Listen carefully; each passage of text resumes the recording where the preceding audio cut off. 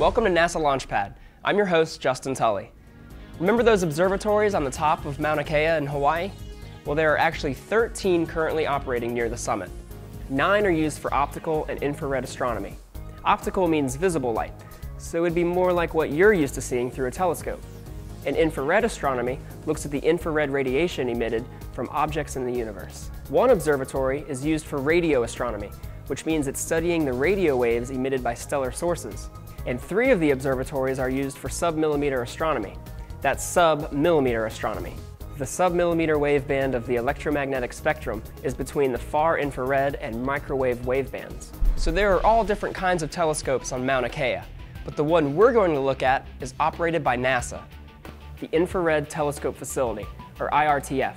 Like the name suggests, it's used for infrared astronomy. And this telescope hosts a mirror that is 3 meters in diameter. Originally, it was built to support the VOYAGER missions to locate and study the boundaries of the solar system. But its duties have grown, and now it's the United States National Facility for Infrared Astronomy. So it provides support for planetary, solar neighborhood, and deep space applications. Infrared astronomy is important. It will provide a great deal of information on how the universe was formed and what the early universe was like. How does that work? We can't travel to the stars or take samples from other galaxies, so scientists use electromagnetic radiation to learn more about faraway objects. Astronomers use wavelengths other than visible light, like infrared, to study these objects and then apply computer technology to code the light with arbitrary colors that we can see. The invisible becomes visible. In space, there are many regions that are hidden from optical telescopes because of the dense clouds of gas and dust. But the longer wavelength of infrared radiation can pass through the dusty regions without being scattered.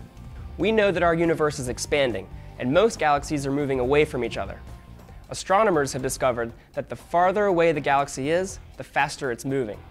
An interesting thing happens to the light coming from these galaxies. The wavelengths get longer and shift toward the red part of the spectrum.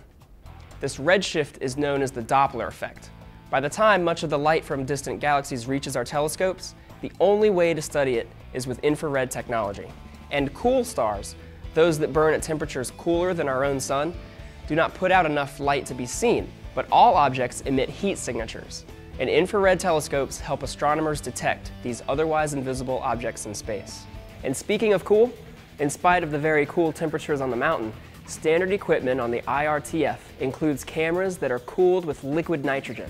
This is important because the telescope is trying to pick up the infrared or heat signatures of objects in space.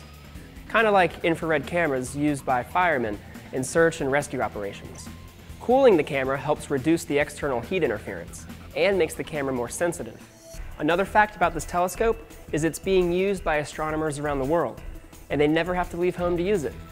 This telescope is fitted with a variety of electronic cameras and spectrographs, and has been set up so that it can be controlled from anywhere in the world through a high-speed internet connection. Astronomers from around the world submit proposals telling NASA why they need to use the infrared telescope. If their proposal is chosen, the astronomer can actually sit in their office anywhere in the world and control the scope with the click of a mouse, while watching images being captured right on their computer monitor, just as they would if they were on the mountaintop. That puts a whole new spin on remote sensing. That's all for now. I'm Justin Tully. Thanks for watching, and we'll catch you next time on NASA Launchpad.